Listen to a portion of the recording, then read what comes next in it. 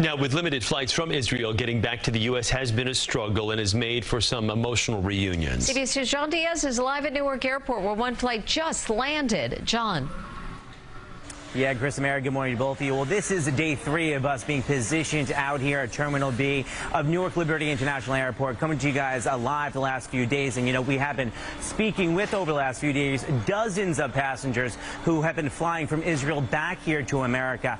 And what we have been learning is what you could imagine. These passengers, they are still full of just so much pride for Israel, but also so much worry. I'm afraid for my son. I'm afraid for his son. That's because this Pittsburgh woman says they're still over in Israel. She was on her way to visit them when Hamas carried out their terrorist attacks and was then left stranded in Cape Town. But just yesterday, finally returned back to America, full of concern for her loved ones in the Middle East. My 100-year-old mother-in-law, who has to somehow maneuver to a bomb shelter with her caregiver. At Newark Liberty International Airport, most people getting out of harm's way tell us they have a feeling of survivor's remorse, but others saying they can't stay here for long.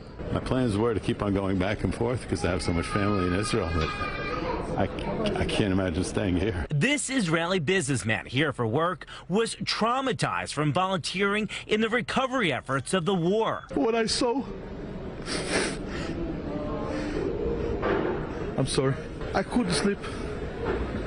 I actually fainted over there. Since major U.S. airlines still have direct flights to and from Israel grounded for the near future, most people trying to leave are relying on foreign airlines and charter flights to get back to America. I know of people who ended up going to 1 or 2 other countries. If you had a United Airlines, Delta Airlines, or American Airlines ticket, you were up the creek.